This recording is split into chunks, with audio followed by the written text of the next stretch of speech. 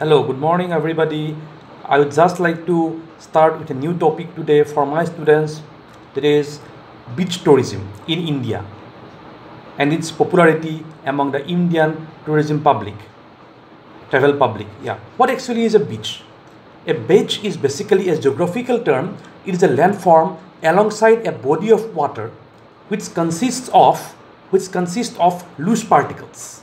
The particles composing a beach are typically made from rock such as sand, gravels, shingle, pebbles or cobblestones. The particles can also be biological in origin such as mollusks, shells, etc.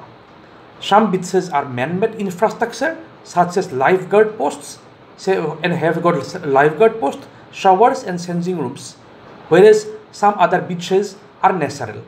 Beaches typically occur in areas around the coasts or in the coastal areas where wave or current action deposits and reworks sediments. Beaches can be very popular on warm, sunny days. In the Victorian era, many popular beach resorts were equipped with bathing machines because even the all-weather beachwear, all-covering beachwear of the period was considered immodest. In many countries, in more than 30 countries of Europe, South Africa, New Zealand, Canada, Costa Rica, South America, and the Caribbean, the beach recreation facilities are awarded blue flag status based on such criteria as the quality of water, the infrastructure, and the basic amenities, facilities, and provisions which are available in that place for the tourists coming to spend quality time, and planning to recreate in the beaches. Subsequent loss of this status can be seen can have a severe effect on tourism revenues. India is in fact the largest peninsula in the world. India is in fact the largest peninsula in the world after the Arabian Peninsula. The three sides of India is covered with water.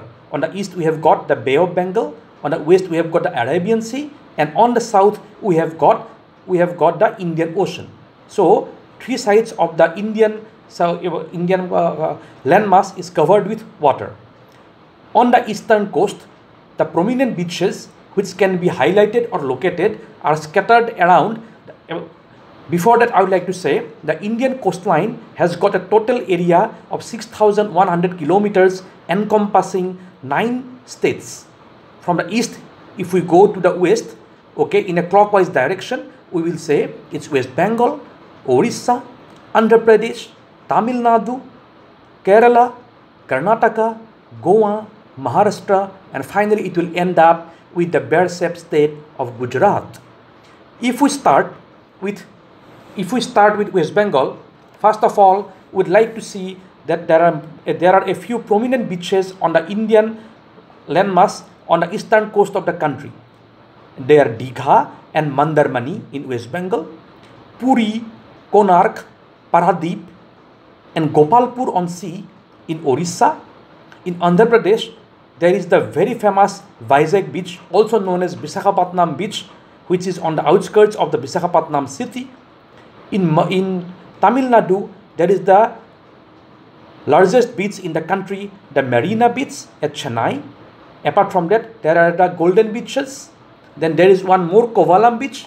Then there is the Kanchipuram beach, as well as the Mahabalipuram beach, all located within the state of Tamil Nadu, very close to Pondicherry and all.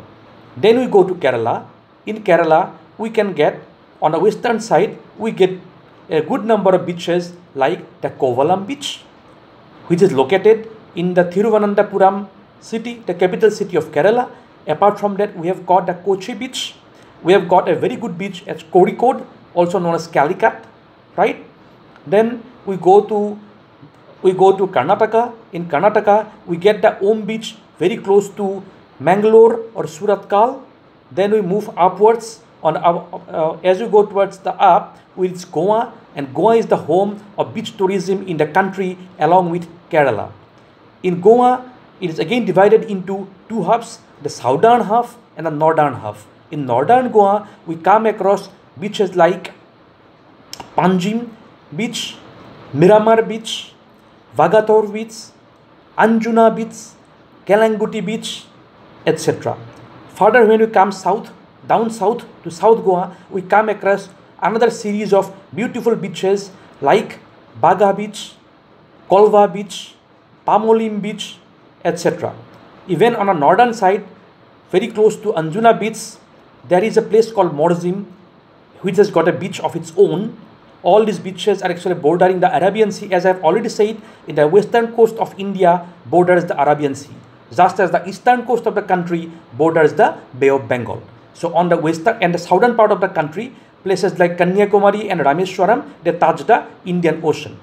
But because of the tsunami effect of 2006, the beaches, 2004 and 2006, the beaches in many parts of Tamil Nadu like Tirunelveli, Tuticorin, Rameswaram, the Nagercoil, what is called Kanyakumari, etc. has got damaged and distorted. Now the beaches are no more there, only rocks and sharp pebbles can be seen if you go to visit those places. Again, coming back to the west, very close to Anjuna beach, there is the Russian hub or a Russian territory of Morzim.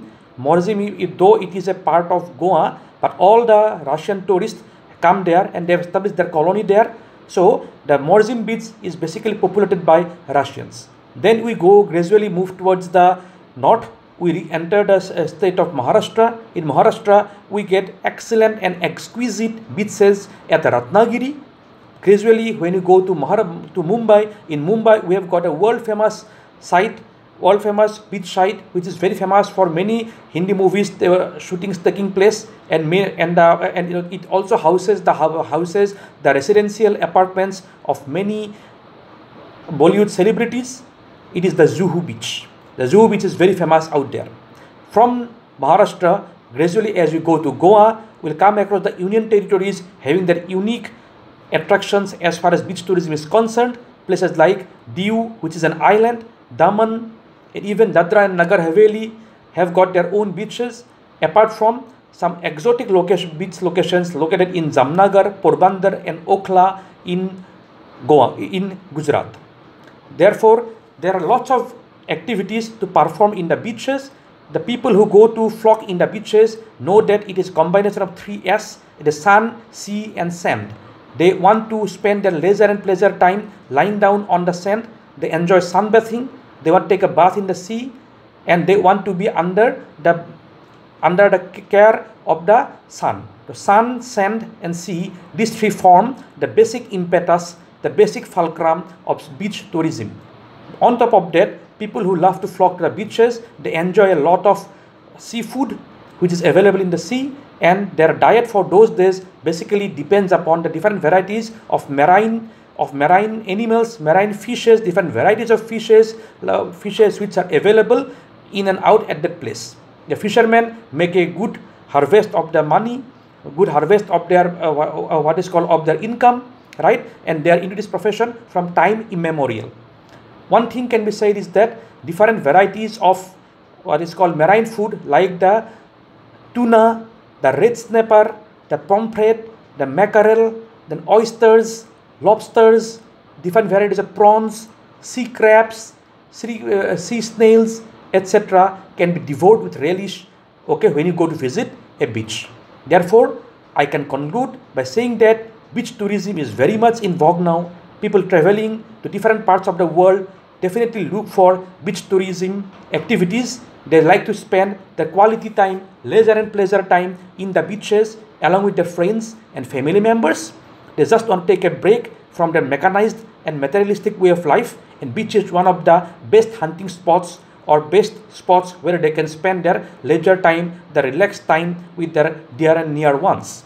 And India is not lagging behind. India is one of the foremost destinations in the world as far as beach tourism is concerned, as the total distance of 6,100 kilometers of India's total landmass is covered by coasts, and there are 9 coastal states, and all along this coastline there has developed an umpteen number, a series of beautiful, memorable and attractive beaches.